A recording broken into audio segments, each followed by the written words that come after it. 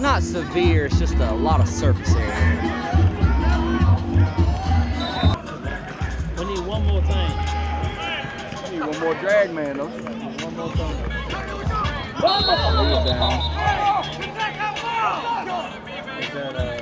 Yeah, offensively, we got an inordinate amount of offense in, which I like.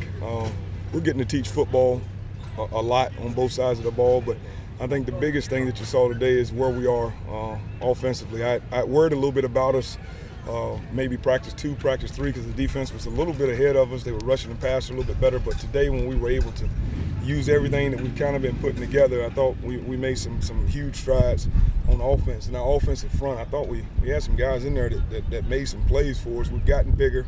We've definitely added some more depth. At the center position, he gives us flexibility to go either way. I mean, we are, you know, we're getting pretty good right now at that position. We're starting to grow. We just got to continue to put it on tape. You know, defensively, we gave up too many big plays. I thought that we had them off balance.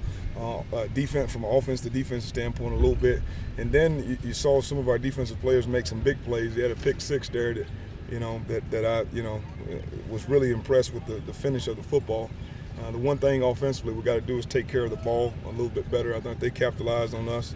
I'd like to see Gardner be a little bit better in the red zone taking care of the ball. But outside of that, I thought offense had a good day. Defense, we got a ways to go still. But we did play better in some situations in our front. We just got to continue to grow. I felt real good.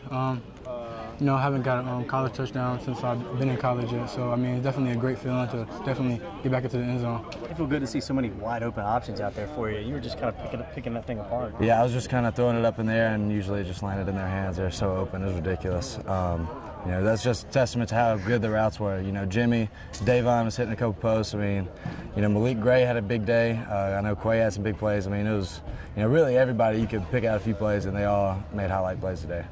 It definitely helps a lot. You know, guys get open a lot easier. They know the plays a lot easier. It just feels good to be able to drop back and know that a guy's going to be where he's supposed to be. And you see everybody out here getting out here a little earlier, warming up, you know, be on the game field, so you get that game feeling, you know what I'm saying? Coach had the music out here for us. I mean, it's just a great environment to be in. It's a process. We're still in the process of learning. Everybody's still competing for a job, so everybody trying not to get complacent, but I feel like guys are thinking a little bit too much instead of really just reading their keys and doing their job.